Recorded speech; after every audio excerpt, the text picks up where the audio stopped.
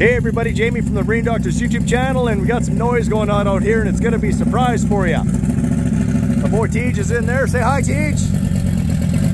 So what we're going to find out is a 150 force as powerful as a V6 Mercury or Mariner? Okay, touch it.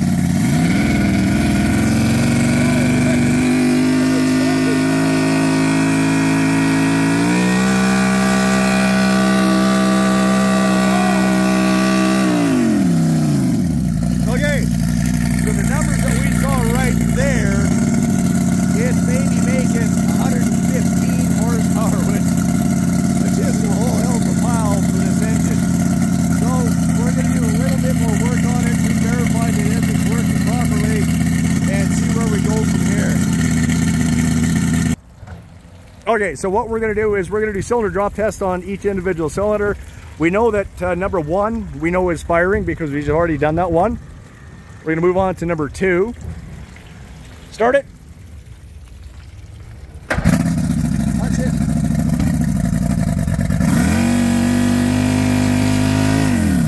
Off. Okay, so we saw that the numbers are coming in lower than they were when we had all suspected 5 were on. On to number 3. Touch it.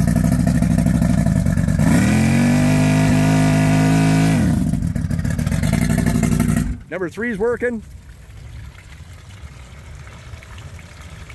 Start it. Touch it.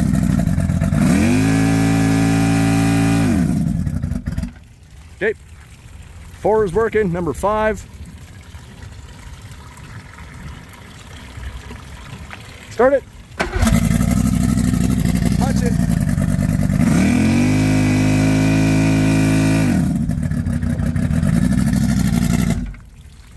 All right. So we're going to loosen the dyno off a bit and we're going to run it up. And that's not a fix, but it's a check. And we're going to see if it wants to run up. Maybe he's just got really old fuel in here. Start it. Run it up.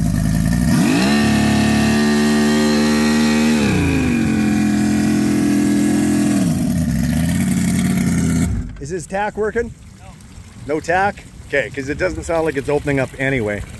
All I'm getting here is gassed out and a bunch of fuel that ain't burning. All right, so I've got it set right now for where we would set a typical 150 is a quarter turn. Start it, punch it, let's see what it comes with.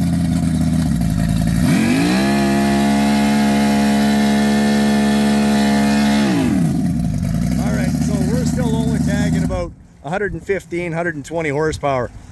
We're going to go ahead and hook up our fuel supply and see if it makes a difference. Okay, so we've gone ahead and we've switched fuel supplies, and put ours on, and now we're going to run it up and see what we get. Hey! Punch it!